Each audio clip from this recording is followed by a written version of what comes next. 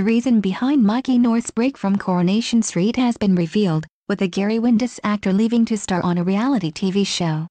The actor, who has played Builder Gary since 2008, will step away from the couples to star in E4 series Celebrity Driving School.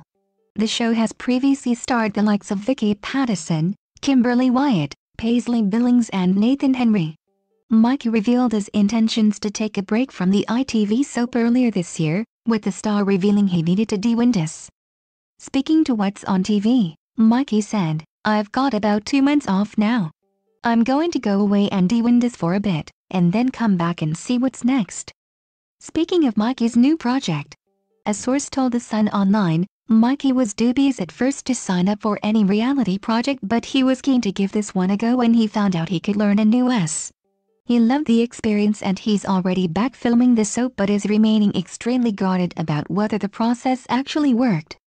According to sources, Mikey has already filmed for the show and has returned to the Coronation Street set.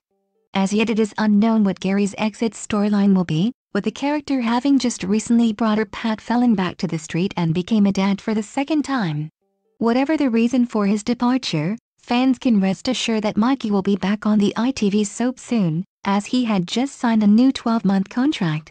He told Manchester Evening News: "I've just signed again for another year, so this will be my 11th year, which is crazy, but it's been my best year. I'm very happy at Corey. She's really renewed my energy in the show." Kate Oates has been a great producer for Gary. "Gary has been much more of a central part of the show and I've been involved in some really nice storylines, culminating in the week ahead.